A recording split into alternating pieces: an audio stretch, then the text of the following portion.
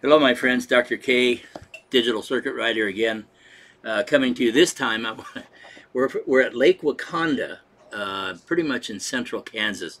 Beautiful place. I wanted to call it Lake Wobegon for those of you who used to listen to his telecast, but it's not.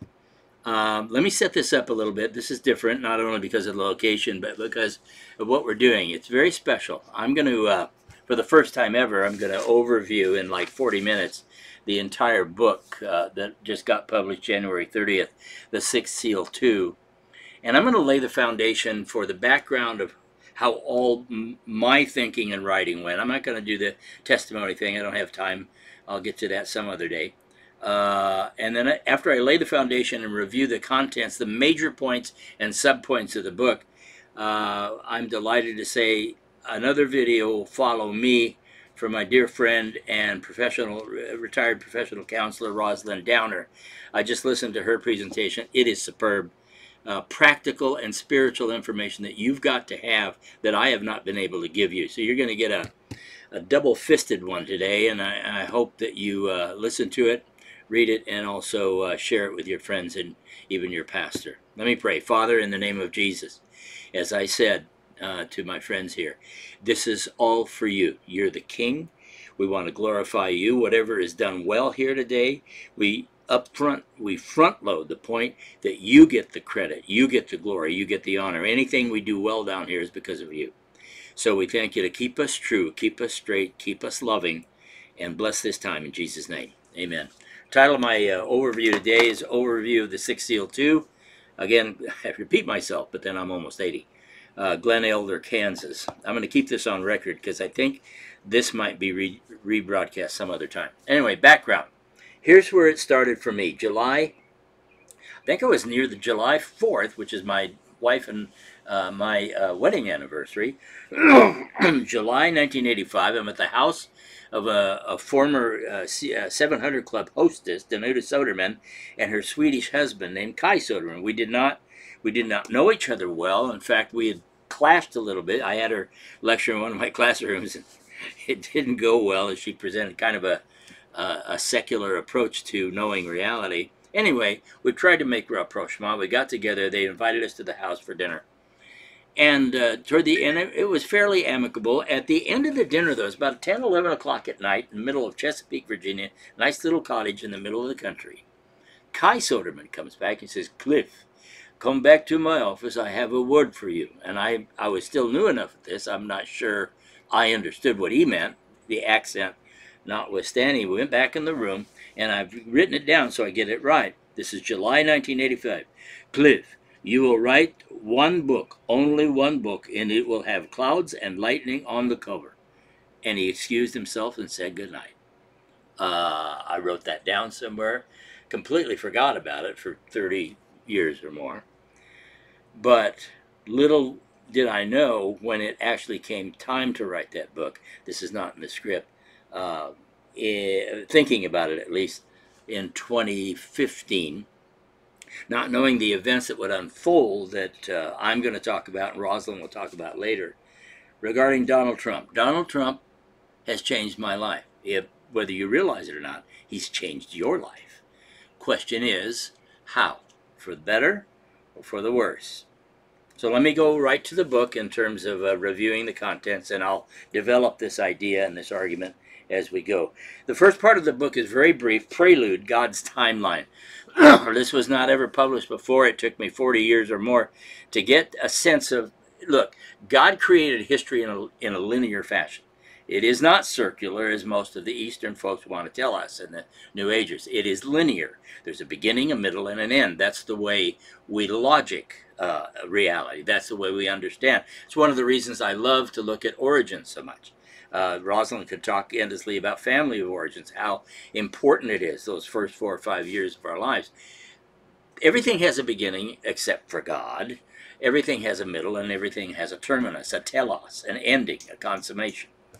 So I'm not sure I could exactly say how this timeline 1900 to 2020 came about over the last few years, but it became very clear to me.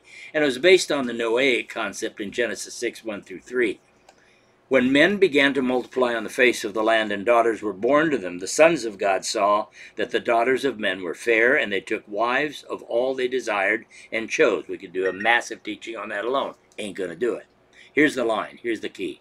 Then the Lord said, My spirit shall not forever dwell and strive with man, for he also is flesh, but his days shall yet be, in the future, 120 years. That a number of interpretations could be laid at the footstool of that. The one I'm taking away, and most expositors understand, is that God has a pattern to some degree, not always, that he will strive excuse me, only when I talk in front of the cameras, that he will strive with man, a group of men, a nation, for 120 years. That you can call that sort of a margin of grace that God will deal with. And somehow, again, strongly impressed that America's final warnings began subtly and then increased in intensity, which is also his methodology under the guise and the rubric of birth pangs. They developed more strongly. So when 2020 came, I didn't know any of this when he said I was going to write a book. That 2020 was a Rubicon, if you understand Roman history a little bit. It was a line beyond which, once crossed, you cannot go back. It was one of the generals in Rome. I can't remember the name and the details, but that's where we're going with this. So the turning point, actually, it's a twofold turning point for me. Again, in reflection and hindsight, are two factors on which the book is based.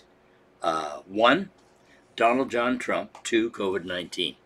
These two forces of nature, if you will, of human nature and medical nature, collided in such a fashion between the ears of 2017 and 2021. I've literally subtitled the book with those two bookends, if you will, on the subtitle. In the first book, I used the phrase in the introduction, "the end of history as we know it," without knowing that those were going to be the bookend years that I was talking about. And I mean that. It's not hyperbole. The end of history, normalcy, normal times, as we have known them, is now at very close to its end. Rosalind will detail some of that in her own way after me. This is a terribly important. In fact, in my concluding remarks in the book, I get to the point now, I'm not predicting when the Lord's coming back, I'm not predicting the rapture or anything like that, although I have a lot of theology laid out in the one of the sections of the book about how I came to this. I believe that the years 2025 and 2030, this is presupposing Donald Trump is going to be elected. I just don't see how he's going to be beaten. And if he's not elected, his friends already have plans for taking the election back. I'm not exaggerating.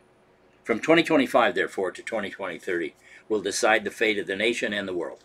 That's how important this is. I've been teaching 44 years at universities all over the country, both secular and Christian, and I have never made a statement even close to that ever. It would have been irresponsible for me even a few years ago. That's how important those 5 years are going to be. Interlude. The second part of the book then is basically a restatement of the sixth seal that was published, the first one in 2017. I'm not going to go through that. I have several things I could mention here. Let me just take a moment. I started the book this way, and when I started drafting it in 2015, the first line just came to me. I don't want to lay it at the Lord's responsibility if it's not, but I think it is. And this is what I wrote. The world is on fire. The world is on fire, and the Messiah is coming soon. I literally reeled at that. I pulled back from the laptop. I said, I can't write that. Back in 2015, things were pretty okay. You know, the economy, we didn't have the division we have. I mean, I literally expressed out loud, I don't remember the wording, God, this can't be right. And the impression was, write it down, which is what I did in the first edition. I'm going to skip over all of this because it's not necessary. I'm going to go to section 2, the postlude, which is the last third of the book, the first section is Prelude is brand new. Second section is an edited recomposition of the original book without changing anything prophetic. That would have been irresponsible. And then third, the postlude. That's what I'm going to concentrate on today. I don't know that I need to go the full time, but looking at the time now, yeah, we're in good shape. All right, postlude, introduction. I start with a line, "The day the earth stood still." For those sci-fi fans of yours, there was a movie, I think might have been of that name, that's the phrase that came. And I tie the day the earth stood still for me to June 16th, 2015. That's the day, and it's not necessarily in the script, that I watched on TV with my wife, Donald Trump come down that golden escalator in New York at Trump Tower. I almost as an afterthought, I've never followed Donald Trump. He's never a glimmer of thought in my mind. I said, "Honey, come in here. You got to listen to this." And I listened to, I think, 2.3 minutes, and I shut it down. I said, I was so wrong. I shrugged it off. Great scholar and prophet that I am, and I'm not. Never claimed that. I thought, this is the babble of a 7-year-old on his best day. This can't possibly be the future president of the United States. I've never been so wrong in all my life. In fact, I will just front load my thesis for you when I go to the first seal of the book of Revelation, chapter 6, which both books are all about, the 6 seals in that chapter. I now believe, and Rosalind will mention it in her way a little bit later, that the first seal that describes the Antichrist in Revelation 6, 1 through 2, says this: whoever that person is, and it's no secret, you already know who I think it is, he's lawless, he's a destroyer, these are all biblical descriptions, he opposes God, he is a deceiver, he is arrogant, he is a heretic, and this is what most Christians don't realize. He's a politician. I've had so many pastors or church leaders say, "Well, why are you wasting your time looking for the Antichrist? I mean, that's a spirit, you know, that involves this and that involves that." That political idea, though, is absolutely central to your understanding of who it is and where he's going to take us. The second, the thesis that I have, therefore, and I jump to that, Donald John Trump is in historical and theological fact, been looking at this stuff for 44 years, never even come close to proposing something so radical. And it is radical. These are radical times. And I'm speaking rather intensely, more intensely than I ever have before because of that fact. I've studied American culture, politics, and history for 50 years, really. And there's never been a time like this. So here's my thesis. Donald John Trump is, in my view, historical, theological fact, the Antichrist. He's the guy. Operating in the very spirit of Antichrist, described clearly in John 2:22 and 4:2 and 3. I'll go through today and rehearse for you, or review for you, I should say, the specific scriptural characteristics of why I make that claim, and I'm not the only one. I know a number of you watch Brother Paul's Antichrist 45 channel. Excellent, excellent stuff, and I recommend it. So the first seal is Antichrist, and the second seal that I deal with in more detail now in the second edition is in Revelation 6, 3, and 4 is war. One of the things I do, and I'll tell you a little bit more about that, when I go to a small town or a small regional area like this, I love to just spot street interview. Steve Allen used to do it on his old show way back in the, I guess it was the 50s. I just ask people their opinion. I've done that again. Wherever I've gone, I've traveled between 30 and 40,000 miles in the last 3 or 4 years as a circuit rider around the country, coast to coast. I shouldn't say this. The only place I haven't gone is New England. I'll let you decide why. I ask people, especially military and police, but mostly military, just did it again this weekend. Of the 3 hot spots that are on the globe right now, what are the ones that you consider the most immediately dangerous? So far, we've got 98% or higher of maybe 25 people over a couple of years saying South China Sea, Taiwan. That's next. They're preparing for it. They've already war gamed it. That you can read the news about it. That's what's coming first. But in this book, I outline 5 last wars of history that remain unfulfilled biblically. They are, very briefly, I'm not going to go into detail. 1, Civil War. If you haven't seen the movie Civil War, I mean, it's got some fallacies and foibles in it, but it's a chilling reminder of what is coming. It's not exaggerated. I know the projection of a certain mentality in America today that's been here for a very long time is going to take that form, I think, as the first thing we're going to have to contend with. Second, Psalm 83 war. I'm not going to go in detail about that. There are some who argue that the wars going right now in the Middle East are very, very close to a description of the Psalm 83 war. Isaiah 17 war is next, and I'm saying this in some sequence, and I argue in the book for why I'm doing that, without trying to be a military strategist, just using common sense and reasoning. The Isaiah 17 war is the never fulfilled, complete and utter destruction of the city of Damascus. You can argue with me till you turn blue. It's never been destroyed. It's never been uninhabited in the description of Isaiah 17. My view, as I recall, is that Israel is going to be forced to the wall and may well take that city out with a nuclear detonation. I don't know, that's speculation. But that's obviously going to trigger the last 2 wars. Israel is already hated as never before because of the Gaza war. That particular one will pretty much unplug all the rest of the fuses. That's followed by, I think, much later, frankly, I think the church will not be here to see it, the Ezekiel 38-39 war, where an assembly of a Russian-Turkey-led coalition, including Muslim countries, Arab countries, will finally try to completely flood from all directions Israel. They would have been utterly destroyed except for the interposition of Almighty God in that war. He literally rains fire and brimstone and causes them to start killing each other. He wipes out 7/8 of that standing army of millions. And that's when I believe Israel begins to understand that Yahweh and Yeshua ben David are the same. Though different, they're the same. So, final one is Armageddon at the very end of everything. But I have a chronology at the end of the book that's not the finish of it either. Armageddon doesn't end everything. So that's the second seal, war. You don't have to read my book to understand that war is at our door, both domestically and internationally. Third, the third seal goes by several labels. Scarcity. Rosalind Downer will detail what that's going to look like, and so you might want to get a grip on yourself before you listen to it. But it's not hyperbolic. This is what's coming under a Trump America. Revelation 6, 5, and 6. Another little mistake here.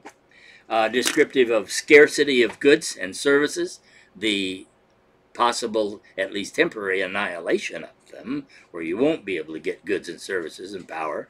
Second, economic collapse.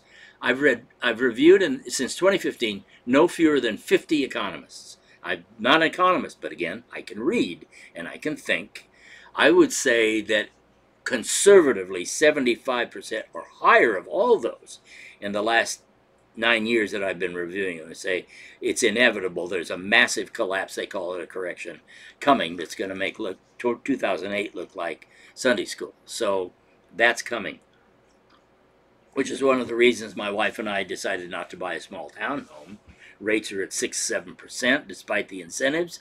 To get a small 1,200-1,300 square foot home right now will cost you, with a good healthy down payment of 25% or more, $3,700 a month. I ain't buying. My dad was a real estate man. He said, son, everything goes up must come down, wait till it crashes. So I'm not sure we'll be here long enough to worry about it, but we're going to stay in a lease for now. Okay, that's the third seal, scarcity. Oh yeah, then I have a subsection, the new anarchists. And I'm not talking about the guys who are going to come pounding on your door and take everything you have. It's interesting, the economists call the new anarchists what I call venture and predatory capitalists in relation to Bitcoin. Bitcoin, without being an expert, is both economics and scam. I've seen that written by some of the top. If you have money in Bitcoin, get the blank out of there as soon as you can. My book goes into just a little bit of detail about where to put your money. I know Rosalind and I have had a talk. The first thing that my wife and I are discussing, because she has a small inheritance in the bank. A lawyer told me, not a believer, just a nuts and bolts, hard street shoes on the street lawyer said, you do not want to have most of your holdings in a bank account with what's coming. And that was about 12 years ago. Think that through as well. Fourth seal, plague. Well, we got a good taste of it, didn't we? Or a very bad taste of it with COVID-19 exploding in late 2019 and then proliferating throughout the planet throughout 2020. It spawned, unfortunately, a church-based anti-vaccine movement that is a new religion now. It's still very much alive. I just sent one of their posts, not a nasty little, but a blunt force, you guys are basically crazy. You don't cite any evidence. They always say, well, more people have died of the vaccine than have of COVID-19, which is not even worth responding to. You can go to any medical site, any objective site, any encyclopedic site. I don't know the world numbers, but I know that 1.3 million Americans are dead because of COVID and not receiving the vaccine. I'm sure there are deaths by the vaccine in a minority report of some kind, but it saved my life. I remember I got COVID in December 2019. I went into the hallway, had a great staff that was working 20-hour days. They were exhausted. And the guy who's much younger than I across the hall didn't make it. So I was in the hospital in the middle of the breakout of that thing, and certainly got my attention. So the fourth seal, plague. Coronavirus was a harbinger, a warm-up call. I have two sections. I'm not going to explain them. Lost theology is one section for the basis of this stupid anti-medical cabal, this cult now that's formed. So stop taking all your pox vaccinations. Stop taking all your vaccinations. See how that goes for you in a world that's headed for plague. See how that works out for you. Grid failure. I had a section in the first book, repeated a little bit in the section. Texas had a real taste of that when their grid went down. I remember when researching the grids, by the way, that I found out there are 3 grids in America. 3. There's the Eastern grid and the Western grid that covers about 2/3 of the country, and a Texas grid. They have their own, and they're real excited about that. At least they used to be. So grid failure, again, Rosalind will talk about the implications of grid failure. Let's see, I'm trying to keep my place. The consequences. The consequences is a subsection where of these first 3 seals alone in the fourth seal, there's war going on. The Antichrist is in power, stripping us of our rights. There is economic collapse in stages, not all at once, likely. And all of this is going to add to the proliferation of plague and illnesses, unfortunately with the cooperation of much of the church, unless they wake up by that time. I'm not holding my breath. So hell and death are also the subtitles you'll find in most scriptures to describe the fourth. We're getting really serious now in the fourth seal. And yeah, I believe and I teach that Christians will be here for those first 5 seals. That's why I'm a modest prepper. Rosalind's harder core. You take your pick. They're both good suggestions for you to prayerfully consider. Fifth seal, martyrdom.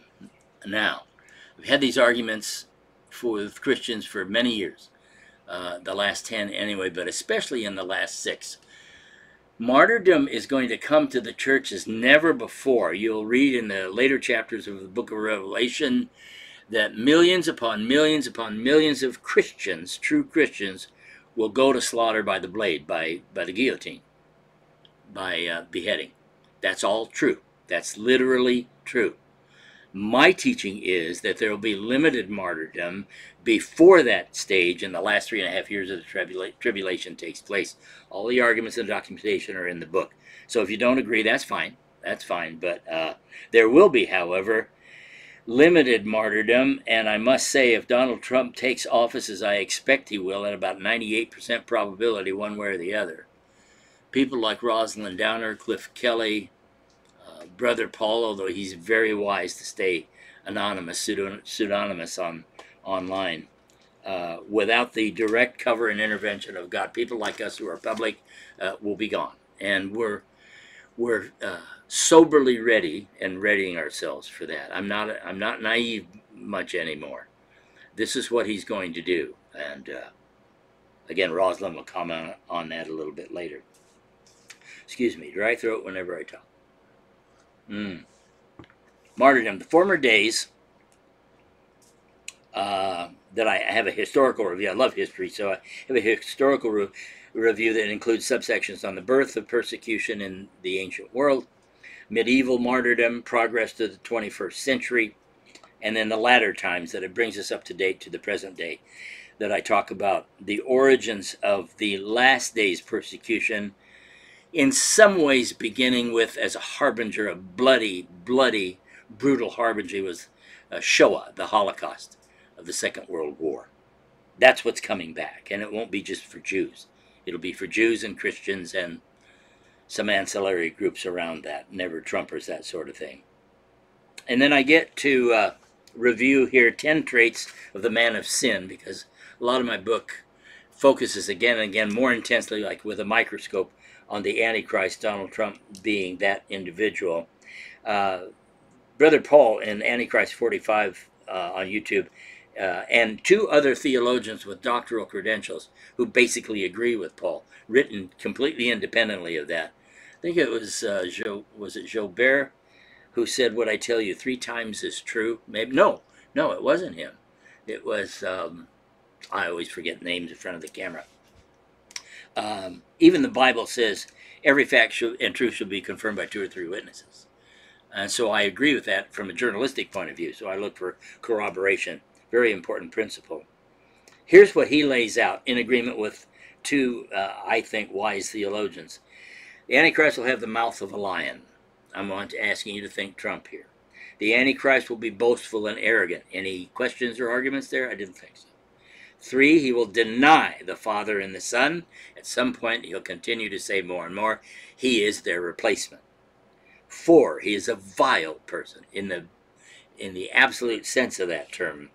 Next, he throws truth to the ground. I mean, ever since, fake this, fake news, fake everything, which is a projection of what he's doing. I'm pretty sure he borrowed the concept, as he has borrowed several concepts, from Nazi Germany in World War II. No, it's not Lebensraum. There's a German word for lying press, the media, lying press. You pull that right from Goebbels' teachings on propaganda. I'll remember the German term as soon as I'm done. Lügenpresse, false press, false media. Where am I? He comes in his own name. Trump. Again, Brother Paul makes excellent illustration of this. He has a covenant with many. Now that gets us into 2 or 3 different levels. I'm not sure this section of the book mentions the Abraham Accords, but that's a big deal. That's a very big deal. So, and it's halfway point. It's not fully developed yet. So keep an eye on that. He loves personal. This must be personal aggrandizement. I was a mistake there. I'll have to go back. And then I get to a personal excuse me. I skipped the whole line. He honors the God of forces. He's all about an unprecedented, powerful United States military.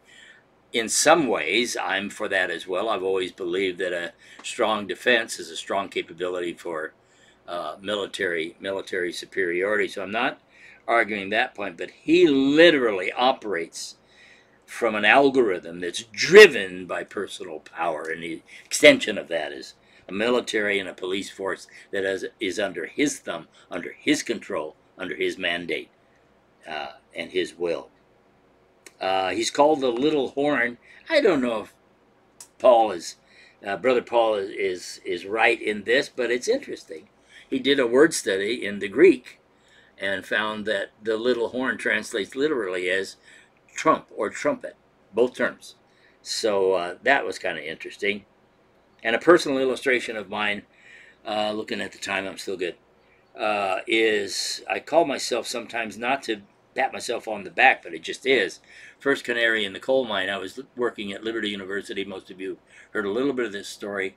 In the year 20, I started in 2006, and it was 2016 at this point. I got an admin email, very clinical and sterile, that I was fired.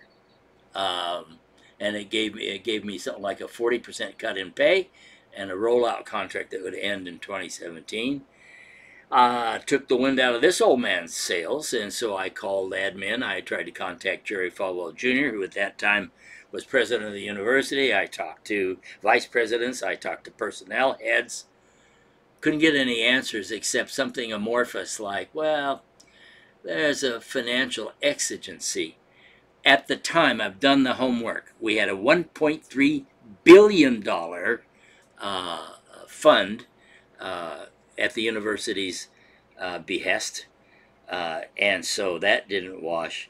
I really didn't take long to understand that because I had been writing very small commentaries at that point, on occasion against Trump, that Jerry Falwell Jr., of course, came out, tenfold for Trump in January 2016, 3 months before he let me go, and basically called him God's answer for a president. So I had known Jerry Falwell Jr. and his wife Becky for, I don't know, several years. I kind of was a fan of his. I liked the fact that he was an attorney and he spoke intelligently. He had a dry wit. I liked all that, and he was getting rid of a lot of the debt in the university. So I liked all that, had no idea who he really was underneath, and the whole world knows who he and Becky ultimately became underneath. So I was fired as a first canary of sorts. I wasn't the only one, I'm sure. An early warning. If you're public and you're against Trump, man or woman, doesn't matter, buckle your bootstraps, Bonnie, because he'll come after you. I know that probably explains 90% of many Christian men staying quiet because they want to keep their jobs. I'm neither supporting that or offending that right now. I know that I was pretty much, I didn't think twice of it. I was raised in a non-Christian household where truth and honor was vaunted. My dad was a World War II Navy submariner, hero to me, best man I ever knew, and he's just a good man. I won't go into that further. I've done that a couple of times. So everybody's going to be having to make a decision after the election. I mean a decision of your lifetime, second only to becoming saved. It won't escape anybody. So implications of that. That's a facsimile of my own experience of Hitler's Third Reich, which I believe will become more and more America, the Fourth Reich.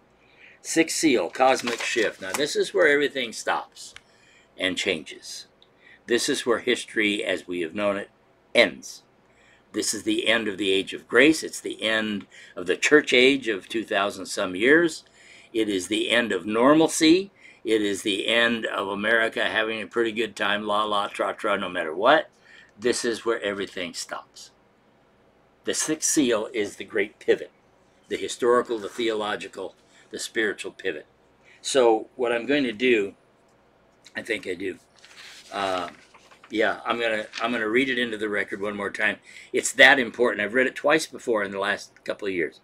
But you have to understand, at least from my point of view, I believe after 40 years of study, I've come to this position that this is the great turning point in all of human history. Here's what the word says in Revelation 6:12 through 17. I looked when he, that is Christ, opened the sixth seal, and behold, there was a great earthquake. I mean, worldwide earthquake. And the sun became black as sackcloth of hair, and the moon became like blood, and the stars of heaven fell to the earth, as a fig tree drops its late figs when it is shaken by a mighty wind. Then the sky receded as a scroll. Never been able to conceive of that. Then the sky receded as a scroll when it is rolled up, and every mountain and every island was moved out of its place. Geologists ponder that. And the kings of the earth, the great men, the rich men, the commanders, the mighty men, every slave and every free man, hid themselves in the caves and in the rocks of the mountains, and said to the mountains and rocks, fall on us and hide us from the face of him who sits on the throne and from the wrath of the Lamb. For the great day of his wrath has come, and who is able to stand? Who is able to stand? Only those who are truly, fully in Christ. I refer to that church, the true church, as the remnant that's still alive when Christ's wrath comes. I believe, I don't have the scripture here in Ephesians, that we are not appointed to God's wrath. We're appointed to all of Satan's wrath, all of man's wrath, all of the foolishness that we call down on ourselves. We don't escape any of that. We don't escape any of the first 5 seals. That's why preparation is so needed. But when God spills forth his terror, I'm sorry, everything I've read for 44 years tells me that's not for me. If you want him to spill that wrath on you and go through all this, maybe you can pray him into agreement with you. I'm not going to try. This is not escapism, except it's as defined in the New Testament. I believe and teach, therefore, that as maybe just a split second before this happens, God withdraws his church from that. And that's where, at the very least, the most intense 3.5 years or 7, depending on your eschatology, that's when all hell and heaven collide on the earth. Both.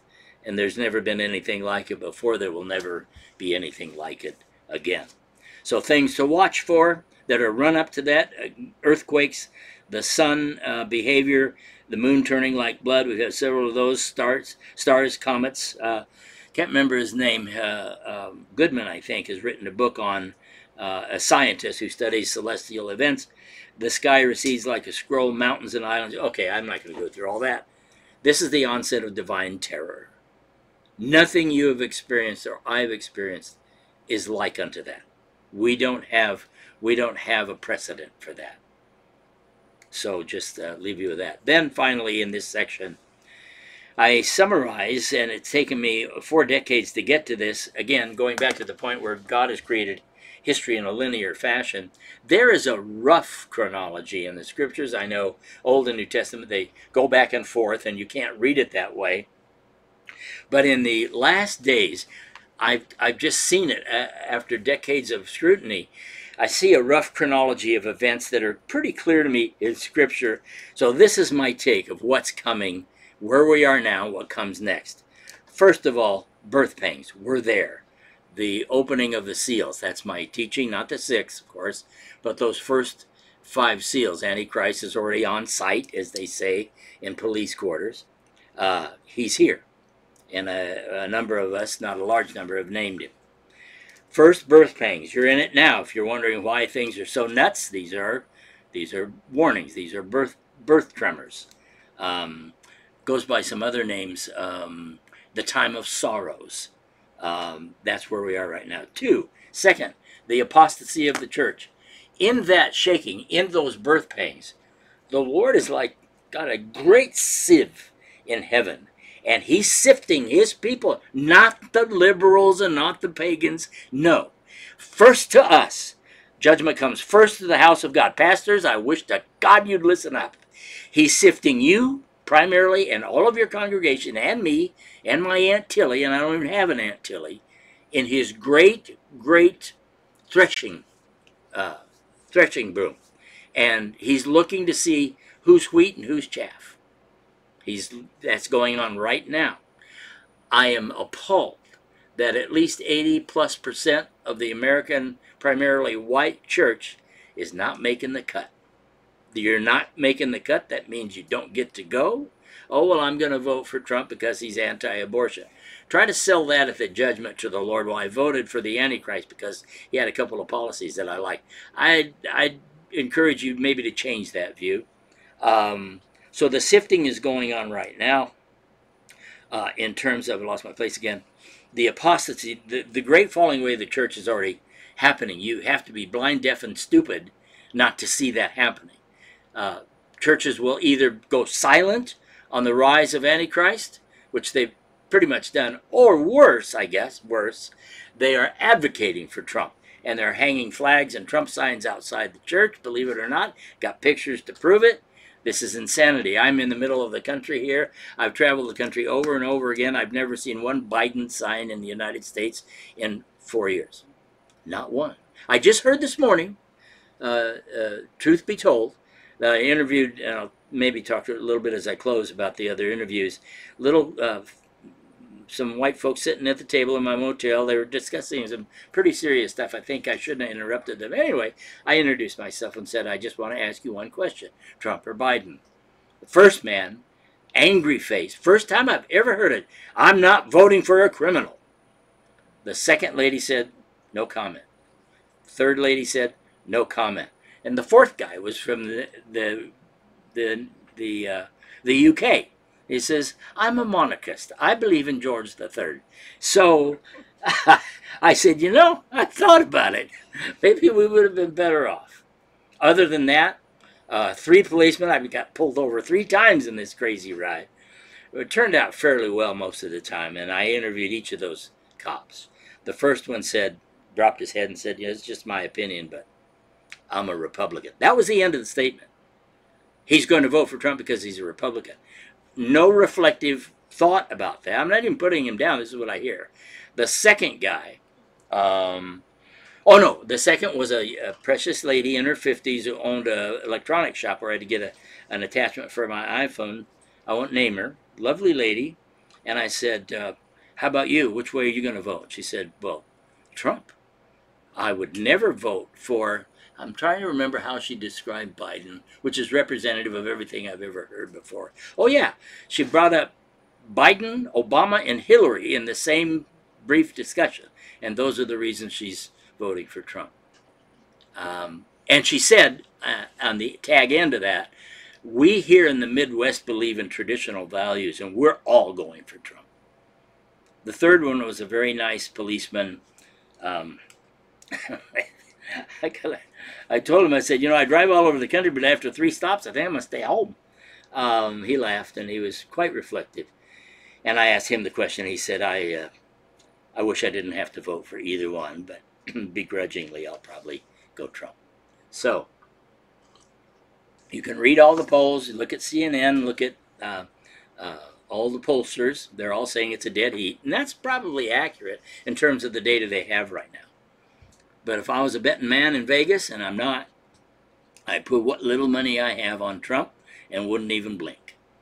Now, I could be wrong, and then I'll eat crow for the next 5 or 10 years if I'm even alive that long. But that's my expectation. Where am I? Okay, so here are the 10 stages. Birth pangs, number 1. Second, the apostasy. Third, the rise, the rapid rise of Antichrist, not just being on scene, but rise in power. We're just about to see that November 5th. Fourth, the rescue, the rapture. Christ comes back for his church. Then 5, the tribulation. Not the great tribulation. I separate them. First 3.5 years, pretty rough. I'd probably equate that with the trumpet judgments. And then 6, the great tribulation, that I would speculate have to do with the bowl judgments that are so severe. If God hadn't ended and shortened them, everybody would be dead. Man and beast alike. 6, oh, I didn't. Okay, 7th, the return. Then the Great Tribulation, Christ returns at the end of that. And so I do. The rapture event is not when Christ sets his feet down. He's in the sky, in the air. Matthew, Mark, Luke, John. You can read the corroborating accounts. He doesn't come to earth. He comes to the clouds where we meet him. That's a big point. The return, though, is when he comes and sets his feet on the Mount of Olives. And then that's 7th. 8th is the millennial kingdom. I've studied the early church, thanks to a dear friend of mine who did an excellent study of early church theology and eschatology. They taught the literal millennial kingdom. So if your pastor is saying it's just a bunch of mush, it doesn't mean anything, get another church. Ninth, the last rebellion. This puzzles the heck out of me. At the end of the millennium, a description of Rosh, again, the evil that's still in, it's still even at the end of the millennium where Christ rules with a rod of iron, it's still possible to rebel. It's not the perfected universe quite yet, and so he takes care of that last rebellion at the end of the millennial 1,000 years, and then finally eternity. And I liked the movie when I saw it many years ago, To Eternity and to Infinity and Beyond. I don't have words to describe that. I just know I want to be there with him to do it. Now I don't think we're going to sit on clouds stroking a harp. That's nonsense.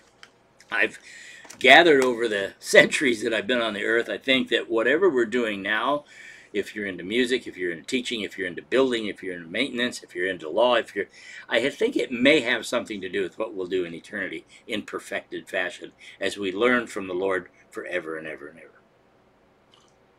And even that will not be long enough to learn everything he knows. Final thoughts. Still okay on time. The Olivet Discourse. If you want to get a foothold on the beginning of all of this, I advise you study Matthew 24's version of the Olivet Discourse. It's also in Luke 21 and Mark 13.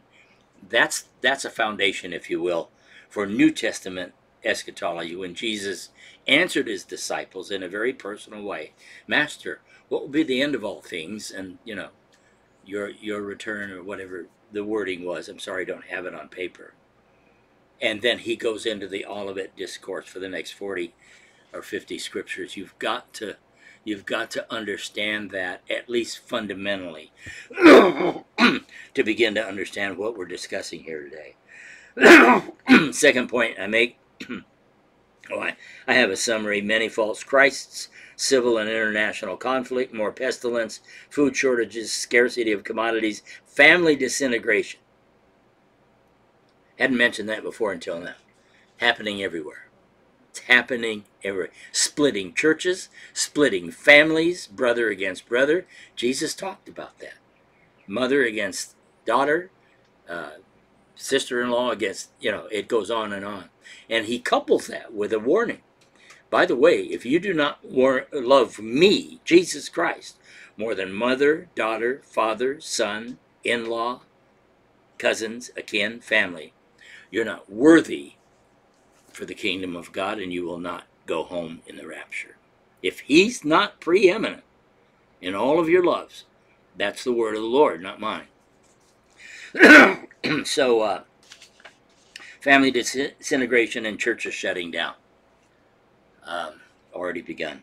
The collapse of orthodoxy is the second closing point, primarily in the form of a vicious Christian nationalism. Look, American Christian nationalism is almost identical to what Hitler designed in Germany in his socialist movement, national socialism. Very similar wording. It's exactly the same thing. Don't have to take my word for it. I've asked everybody. Ask Jesus. Ask him. Do a little study. Read a little history. And I have a couple here, a couplet. As the founders predicted in relation to Christian nationalism, which is a devastation of the biblical canon. It just, I could use strong language, but I better not. It annihilates it. As the founders predicted, I learned over the years of study before I even did this book, if there came a time the founders warned rightly that if America ever lost her sense of biblical virtue, we were done. In the words of William Yeats' poem that I've quoted a couple of times, The Second Coming, this would be the result of a rapid collapse if the biblical virtue departed from us. Things fall apart. The center can no longer hold. Mere anarchy is loosed upon the world, and the best of men lack all conviction, while the worst are full of passionate, misled intensity. That's already started. That's already started. I see it among Christian Trumpers, the absence of logic, reason, conversation. It's all emotional. It's all nationalistic. It's all flag and patriotism. And yeah, it's chilling because we've seen it before in history in the last century. The coronavirus plague figures more importantly to me as I reflect because of the fourth seal, the seal of plague and pestilence, another harbinger, another warning. More of that's going to come. And so I'm most concerned about the Christian movement against all medical vaccinations. And I understand I'm no fan of the medical industry's profit making. I'm not. I get that, but I'm not going to stop. I mean, the vaccine saved my life and about uncountable tens of millions of others. And the heart of this in the church, I have one word, I should have put it up front: rebellion. The American church is in rebellion against Christ, against truth, against their neighbor. And if you understand what the two greatest commandments were, you understand y'all are in a lot of trouble in that rebellion. And it's going to exclude you from everything you believe you deserve today. The rise of Christian nationalism, I make much of in the book. Threats against non-whites, non-Christians, immigrants, racial supremacy, censorial anti-Semitism, and intensification of hatred towards Zionism and Israel's right to exist. Some of that's even in my family. We're having a number of debates. The great apostasy, as I close to repeat it, there's a French word that Philip Johnson's excellent book, Modern Times, 1983, used, dégringolade, which is a precipitous decline or deterioration from a former healthy condition. That's the state of America today. The Greek term apostasia, to get down to the meat of it, is the uniquely massive revolt or rejection of the faith one once held to embrace either a secular atheism or more often a syncretized hybrid of some Christian ideas blended with what reduced to New Age spirituality of some. You hear that when you say, are you a believer? No, I'm spiritual. I'm very spiritual. And finally, Babylon the Great. The most controversial thing perhaps I say in all the book, and it took me 10 years to get there, more like 30. When David Wilkerson first broached this idea in 1973 that America was Babylon and New York City was probably the central location of it, I thought the guy was mad. I'm not sure if I threw away his book or thought he was crazy. Told my friends and family, this guy's a lunatic. He was no lunatic. I've done more study now on the reasons and the theological framework for what constitutes American Babylon. If you want the details, think about America, New York City, and then read Revelation 17 and 18 very carefully and do a little checklist. Run up to Christ's return. I conclude with, in less than 10 years, the economy has gone from when I first thought about this in 2015. The economy was, by comparison, fairly stable. Divisiveness over Obama was evident, but nothing like what we see today. The Quality of Life Index ranked in 2015 the United States as number 4 of 86 nations. I think we're down about 27, 8, or 9 today. This has all happened quickly. Christian unity, we had a false unity, it turns out, on reflection, for most of my generations before me. Was more in evidence. So 2 days that changed America forever, June 21, 2016, when 1,000 Christian leaders, you could name them, it's all published, all 1,000. At first it was a small group, followed by a couple of hundred, then all 1,000 within 3 months, agreed to an agreement, a covenant, if you will. I think of it as a covenant with death. When they agreed to support Donald Trump, and he in return would protect Christianity, which apparently needed a lot of protection. You couldn't even say Merry Christmas, apparently. Gosh, I didn't know that. And they signed on. June 21, 2016, the other day that changed America. Another harbinger was January 6th, 2021.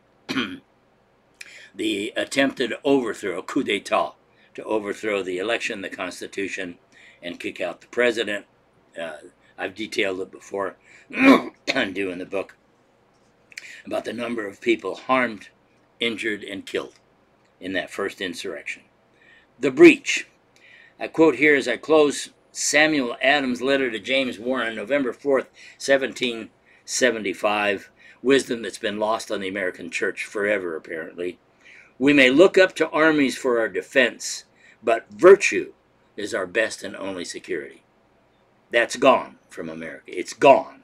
As of 2020, for all intents and purposes, it doesn't exist anymore, except in the remnant church, that tiny minority around the world that is not going to be forced to bow or live under a dictator.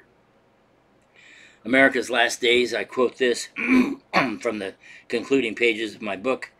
In this crucial hour of American history, I can say with nearly absolute certainty that if the Republic continues on a downward path to lawless sedition of what the father of American conservatism, Russell Kirk, once called the roots of American order in 1974, then America shall have willfully destroyed herself in a brazen and largely mindless national suicide. There's a codicil of hope, of course, because God's always in the equation if you will look to him. This is from Isaiah 1:9, and this gives me enormous comfort. Except the Lord of hosts had left us a very small remnant of survivors, we would have been like Sodom, and we would have been like Gomorrah. And that's what America is going to become, if only the remnant are the ones who are going to be saved. So I conclude, finally, that's 4 conclusions, you know me.